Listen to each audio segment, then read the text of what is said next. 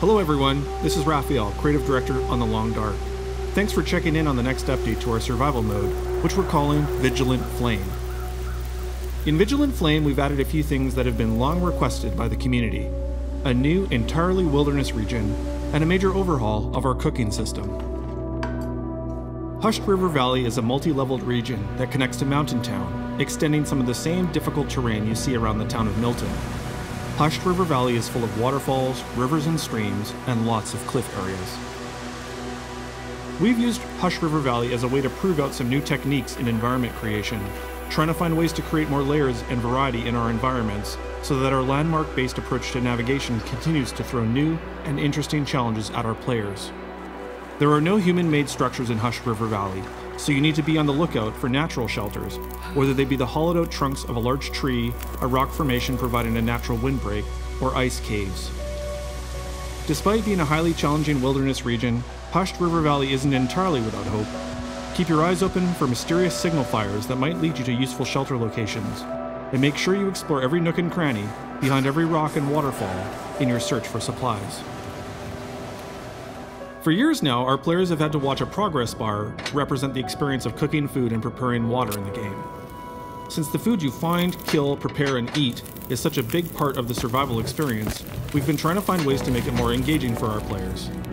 Replacing the progress bar-based system required an overhaul of several other systems, but we're happy to share that we're rolling out the first iteration on a new manual cooking system. It works as you'd expect it to. You place cookable items on hot surfaces, namely stones near burning campfires or on the surface of a lit cook stove, and wait for them to cook. Each food item requires a different amount of time. If you remove the item too soon, it'll be undercooked and eating it could result in food poisoning. If you wait too long, you could overcook the item to the point where it becomes an inedible burned lump, thus wasting the valuable food and fuel resources you spent on it. Since you can cook multiple items at once, you now have to manage multiple timelines. We've provided a few helpers for this, including the ability to pass time until individual items are completed, but you'll still need to keep an eye on multiple items and timelines. Preparing water works much the same way. We've added two cooking tools, the pot and recycled can. Both can be used to cook food and prepare liquids, and each has different properties relating to cooking volumes or susceptibility to burning food or burning off liquids. We hope you enjoy how we've overhauled the cooking system. We'll be reviewing your feedback to see how we can continue to improve this system, as well as to apply the real-time approach to some of our other common time-based actions. As we've shared in some of our developer diaries, we're adding a new narrative collectible to survival mode in the form of buffer memories.